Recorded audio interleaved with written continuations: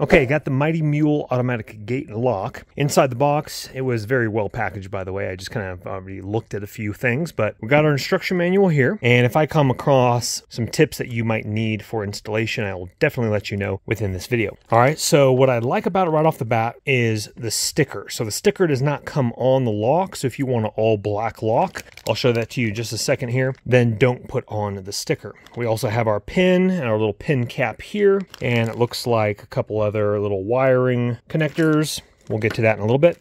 You also have some wire nut caps. Looks like some more elongated wires, some zip ties. And in the package here, what I really like about this is solid. I believe this is either, I don't know if it's powder coated, but nice gloss black finish to it. Again, solid metal, very high end. This is not your chintzy, dinky plastic. You do have a little small lock control board right here. I'm not 100% sure if I'm going to need to wire this up with my board, but I will definitely let you know. But they do come with that as well. Looks like there is a little time adjustment knob on that little board as well. We'll put that out of the way for right now.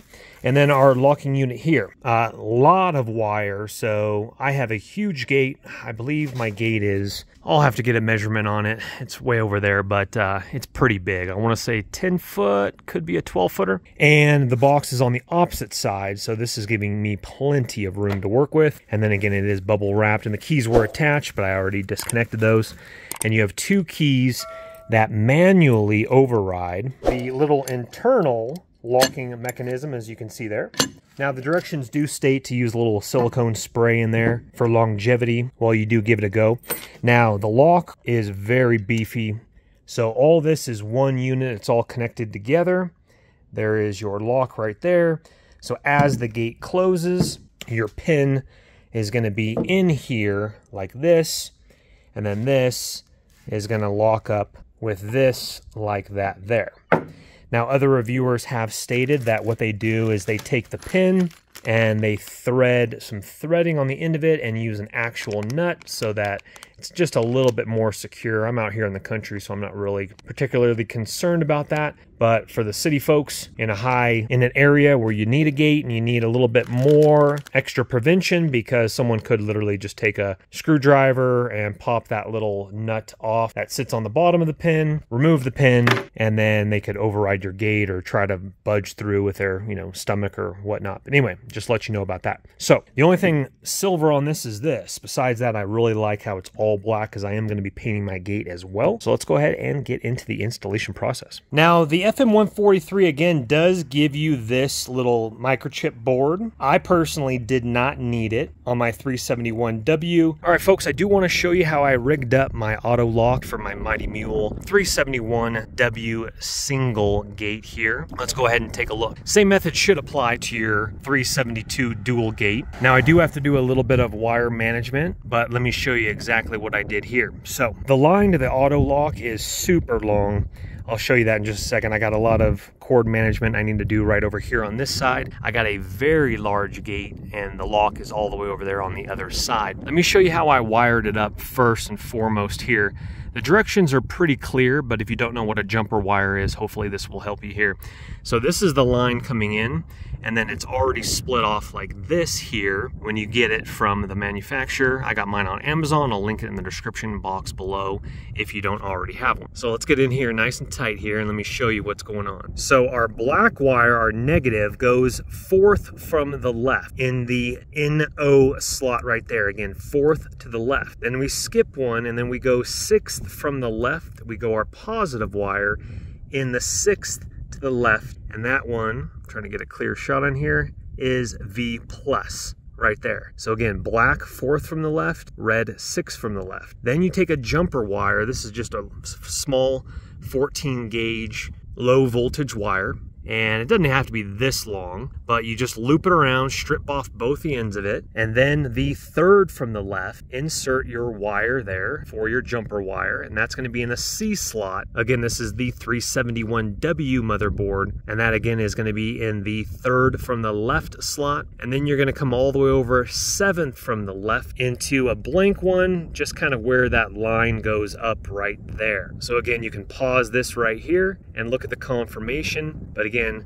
it loops over 7th to the left, and that's just a jumper wire, and then these are your auto lock wires right here. It comes down, obviously. Let's go ahead and show you how long it is. Now again, I do have to do some cord management here. As we come around the top here, I'm gonna go ahead and zip tie it in really nicely, make it look a little bit more streamlined. But the reason you get this lock, and this isn't the permanent, I need to shave that down a little bit. It's a little funky. It's a lot easier on something solid, but when you have like an open gate like this, it is a little bit funky. I just took some material I already had. I'm gonna go ahead and cut that little piece down, but this piece right here was a really nice little mount here, as we can see. And then I'll probably cut down these little bolts here, but this is just a piece of Stanley, some sort of framing metal, and I was able to get some bolts in there. A lot of people, what they do is they do U-bolts or car muffler bolts, you know, type of a little U-bolt type of a method. But I locked it into place right here. Now it does need to be level with your gate top right over here as well. And then we come over so it's nice and level here. It looks really good. I like it without the Mighty Mule logo there.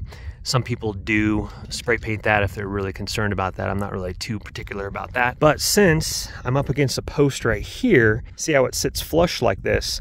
I actually had to add a little piece of wood drilled into my post right there. And then I'm gonna go ahead and try to figure out this little pin. The pin slides around. I don't have the bottom little thing on, but even if you do, it's still gonna kind of bob around like that. So I think what I'm gonna do is I'm gonna go ahead and thread that, put a nut on it so it's nice and tight, so that's not, you know, working its way around. There's kind of how I did it a little bit better. Some washers and some long bolts. And then on this side here, some lock washers and some washers here, as you can see right here. So what happens, let me grab my key clicker, is when I hit the key clicker, it's gonna unlock here, and that's why it's when it's wired in. So it's actually gonna pull back the lock, open up, and then obviously the gate's gonna go all the way back over here. And then when it comes back in, right about here, you'll actually hear the lock engage once again, and then it will lock up and then engage so it's nice and tight. The reason I went with this, it's definitely a little pricey, but the reason I went with this is because I have a pup. We get strong winds here, and I was a little concerned about bowing of the gate, potentially her getting out, etc. And this is also, you know, if you are worried about security or whatnot, it does have the manual key here that you can unlock and lock it for some reason if power goes down, etc. But let me go ahead and show you here a little test here. So I'll hit the button, and you heard a click, and then see it re-engaged right there, and then it'll go back, and then I'll edit this down. While we're waiting on that, let me show you how I kind of mounted this here. And then this right now is just kind of free and clear, but even with the little provided little thing that they want you to kind of put on the end of it, it's not large enough to hold that into place, so it's still kind of jarring around like that. So again, that's the only kind of fault in it, where that pin isn't exactly the best. All right, here we go here. So let me show you what happens. It will, so right now it's on the lock position, and then it will re-engage the unlock very soon, about 2 seconds here. Right there.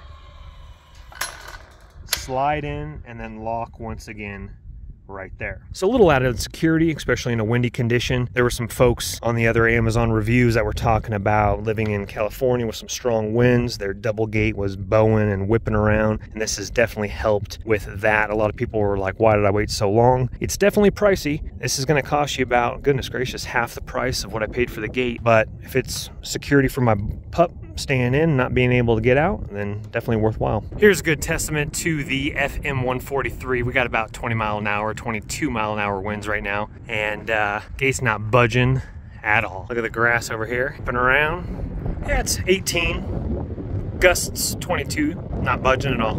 Like what I'm seeing. Overall, thumbs up in my book. Just need to work on that, make it look a little bit prettier. Don't let the party stop, guys. Hit one of these videos, continue to watch. We'll see you soon.